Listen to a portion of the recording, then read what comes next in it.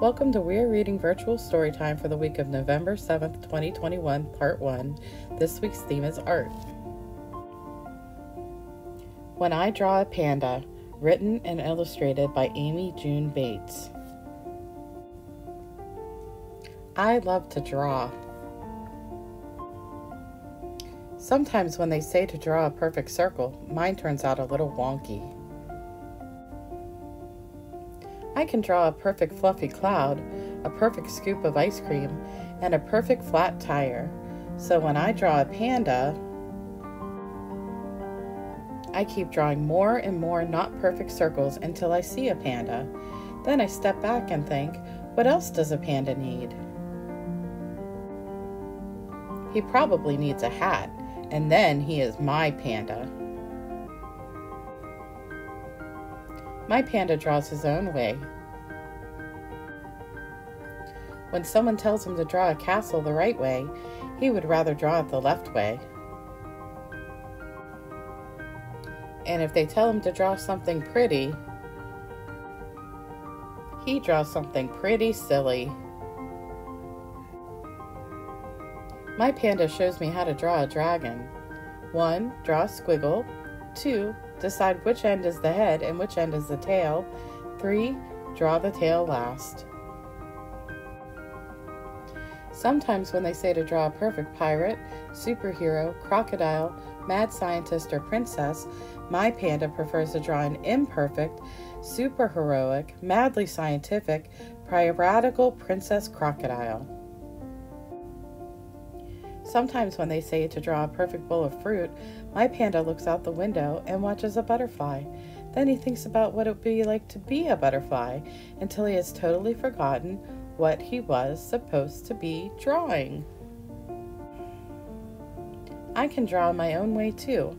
Sometimes when they say to draw it this way, I ask why. And when they say draw it that way, I do, but I add a unicorn horn later. Sometimes they say, that will never work, but it does. Sometimes they say, make sure you don't run out of space, but I did it, so I do. Sometimes they can't figure out what we have drawn, and then it's a mystery, because we will never tell them. Sometimes they say, you and your panda draw too crazy, and I say, thank you. Sometimes we're supposed to draw quietly, but we can't help it. Our pencils like to roar. Sometimes lines come out of our pencils and they are not going anywhere in particular. They are just going somewhere that makes us happy.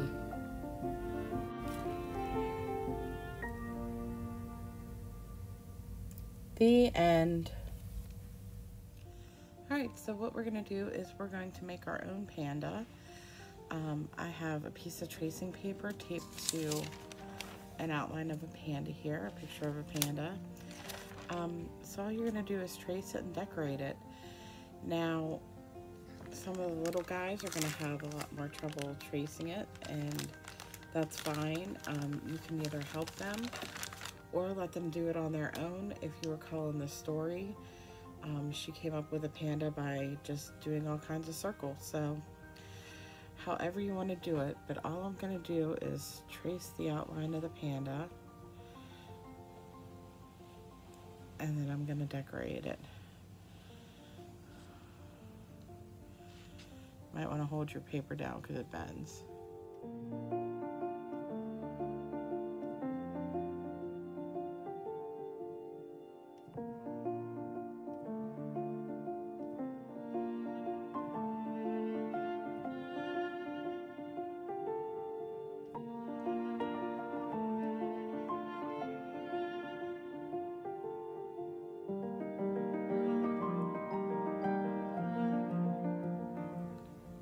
Once you finish decorating, coloring your panda, you can take the tracing paper off, just bend it back, a little piece of tape up here, carefully pull it off.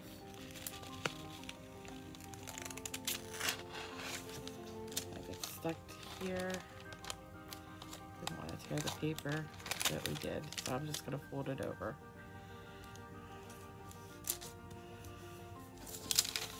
that's it. That's what your panda looks like. I made mine pink and purple because I thought that would be cute. You can do yours however you want. And like I said, if the little ones have trouble tracing and they want to do it themselves, go ahead and let them have at it. It's still good for their fine motor skills to just hold the markers or crayons or colored pencils or whatever you use. And, you know, no craft is perfect, so that's what I got.